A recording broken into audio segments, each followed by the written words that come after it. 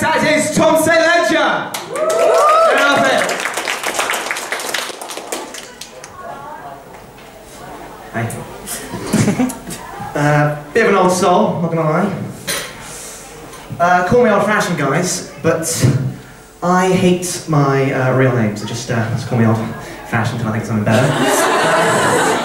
I'm thinking of going with Jeremiah Stardust, but I haven't got the confidence to fill out the paperwork there. But let me know what you think of that. Does it make me sexist that I don't like period jokes? I don't find them funny. I don't think it makes me sexist, no. I think it makes me bad at history, that's what it makes me. Louis the Chiv, King, 14th. What did he do, mate? What did he do?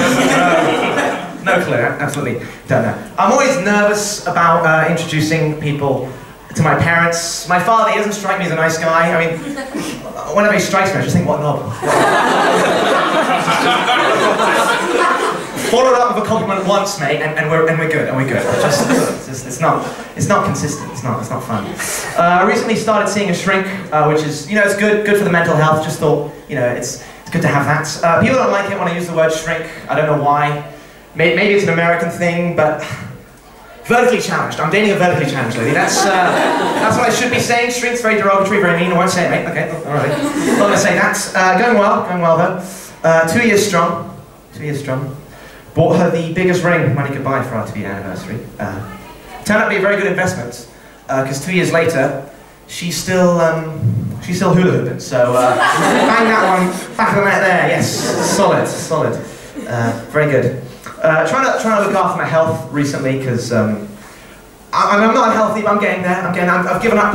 I'm going to give up hot meals for Lent, I think. And how am I doing that? I'm going to go cold turkey. That's right. It's going to be boring, sure, but you've got to challenge yourself in this life. You're going to live once. That's my belief. That's not a valid punchline, but we've got to move on. It was my birthday recently.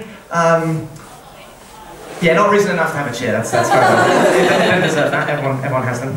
Paddington Bear has two. Oh, that nice. Paddington Bear has two. Don't know how that works. Yeah, he does. It was my birthday recently, and I had a lot of fun. It was good.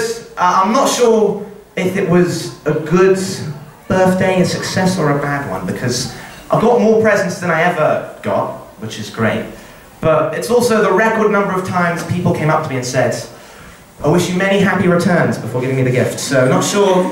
What do you want me to give that back? Is that a shit gift on purpose, mate? I'm not seeing what's coming up there. I thought I'd buy myself a gift actually, because I'm a big proponent of self-love. That's the PC way of saying it, isn't it? I thought I'd buy myself a gift.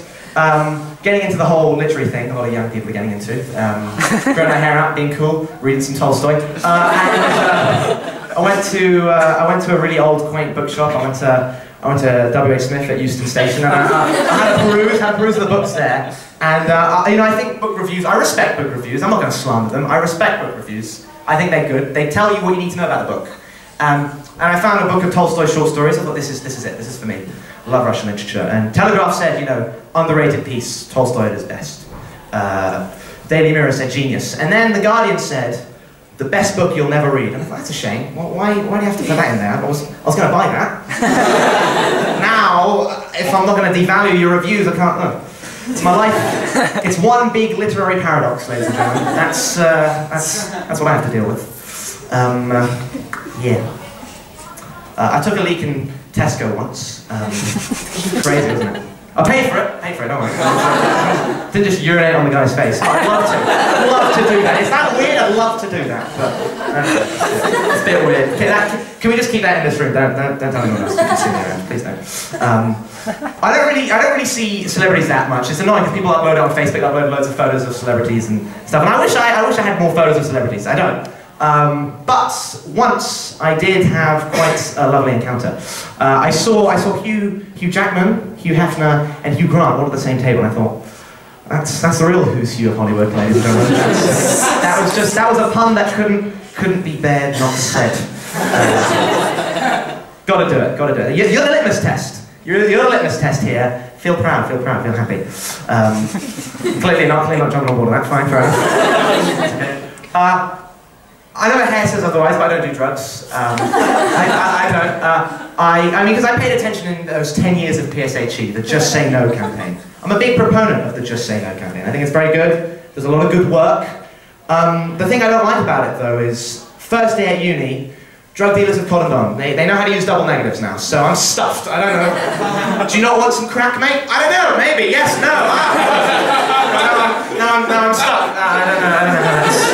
That's going to end. Oh, geez, that's actually all the new stuff. So I'm done.